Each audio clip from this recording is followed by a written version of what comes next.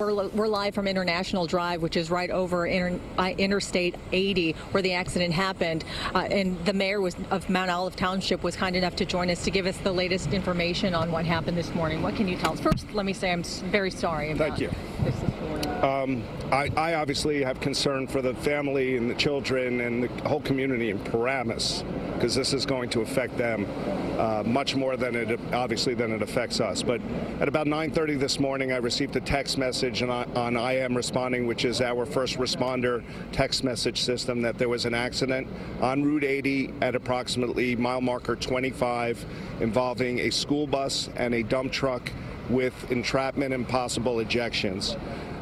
Soon after, I started receiving phone calls from the different media outlets and understood that the severity of the accident was significant. I contacted the police department. I got a very brief understanding as to what they were dealing with. They told me that the scene was being run by the state police and that they were providing whatever kind of backup role they could in terms of both providing medical treatment and site investigation.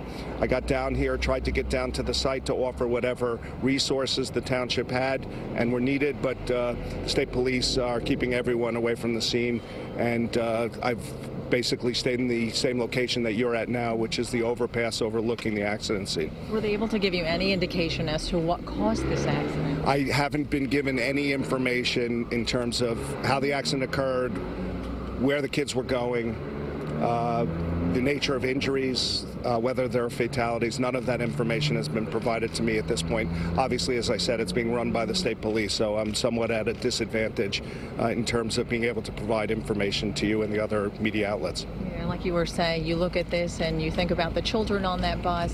You think of your own family. Oh, always. I mean, if it doesn't take long to look at this accident scene to understand how horrific it was and how serious the injuries could be. Basically, the bus was sheared apart from the top part of the bus, from the drivetrain of the bus, which remains on Route 80, with the top part of the bus kind of pitched at a 45-degree angle in the median.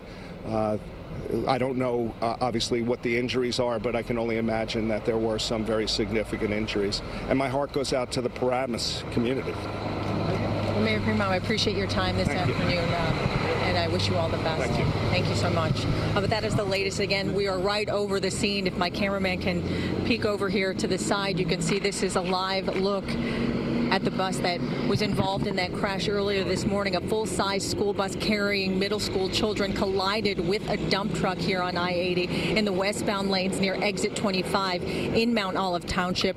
Again, there are multiple injuries at this point. We do not know the extent of the injuries, but obviously the impact must have been extremely intense. As you can see, the entire undercarriage of the bus appears to have been ripped off, totally separated from that overturned bus. Again, that is the latest here, live from the scene in Mount Olive Township, New Jersey. I'm Hazel Sanchez, CBS 2 News.